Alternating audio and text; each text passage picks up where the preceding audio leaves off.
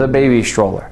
For a dad, this is essentially a more feminine form of your first big wheel when you're a child.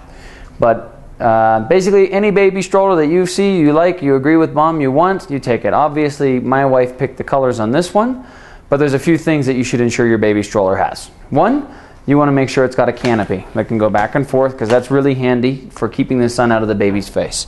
Two, it's nice to have a tray, particularly later when they can eat out of it. My kid can't eat out of it yet, but I've seen other kids. This opens and closes for getting the baby in and out really easy. Also, you want to make sure that it has a seat belt.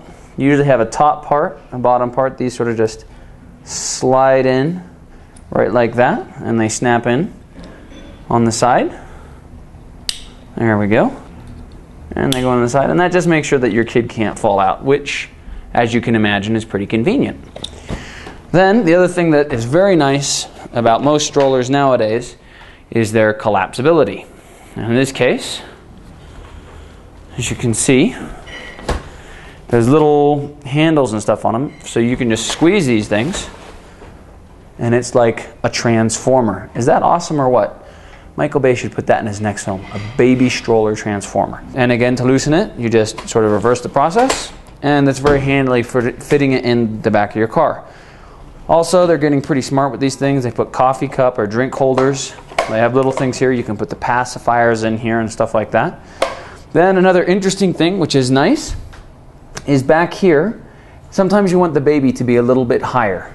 So they have a little thing here which enables you to do that. It's a pretty simple thing, and then the baby is actually a little bit more elevated. And then underneath you just have a handy dandy storage container. There's locking mechanisms for the wheels. That's nice when you don't want the stroller to run away from you. Here's your basic baby stroller. Really, choose what you want.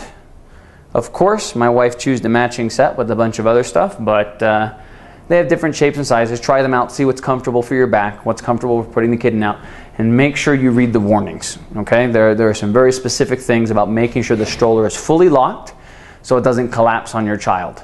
Sounds scary, is scary. So make sure you read it, and that's the baby stroller.